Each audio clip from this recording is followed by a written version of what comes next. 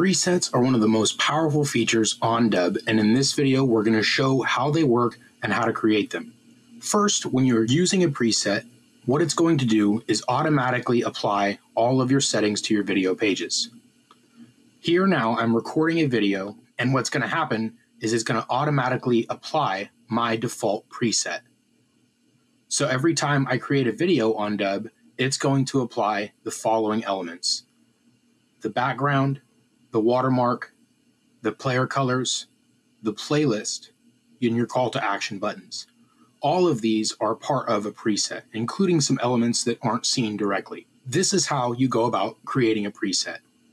In the Dubb asset library, under presets, you'll find the preset library. Click the plus button to create a new preset. Typically, you'll want to name the preset the same way you name your other assets, who it is and what it's for. In this example, we'll do Darius's default. The first option here you'll see is sharing. With presets and any other asset on Dubb, you can share them with either just the owner, which is just me, the entire team, which is everyone on the team, or with a specific group of users within the team.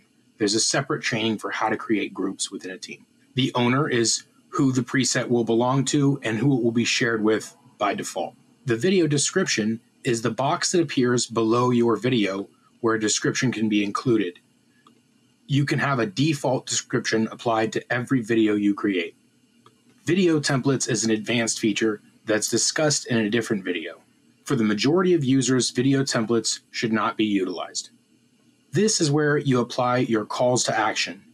In this example here, I have 3 calls to action. In the preset creation menu, simply search for the call to action you would like to attach and attach them in the order that you would like them to appear.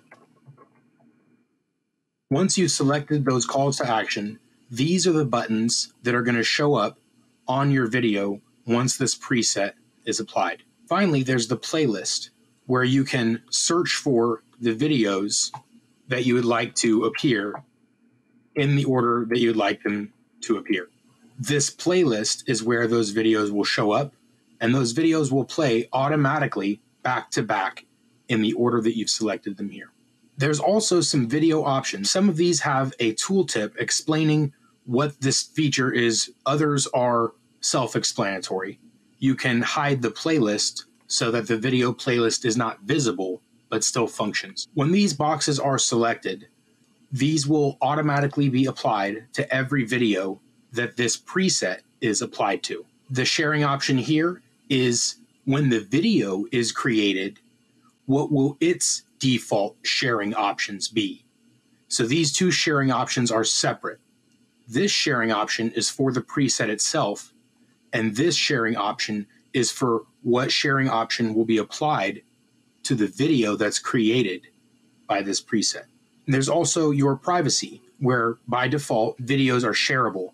However, you can make them to where they are not visible by others or featured on your account. These color controls allow you to control the colors of the different elements on your page.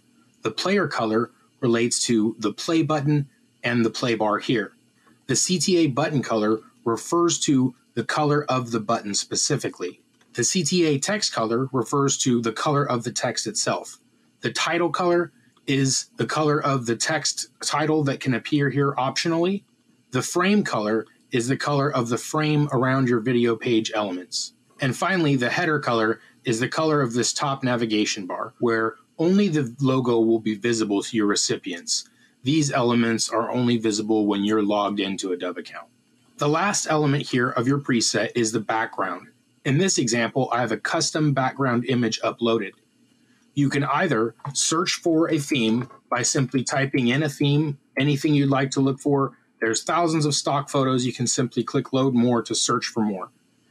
If you'd like to upload a custom background, it is required that is a 1280 by 720 image, which is a PowerPoint size or Canva sized image.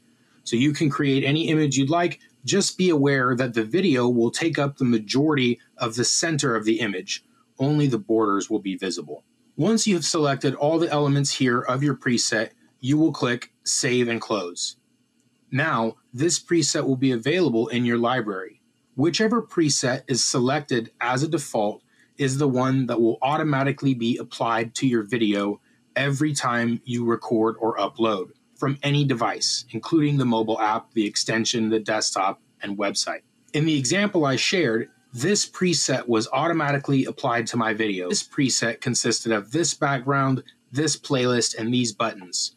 What I'm going to do is I'm going to change the preset here to another example so you can see how a preset is instantly applied to change all of the elements on your video page at once, including the colors, playlist, videos, backgrounds, and more. So once you have created a preset, select it as a default.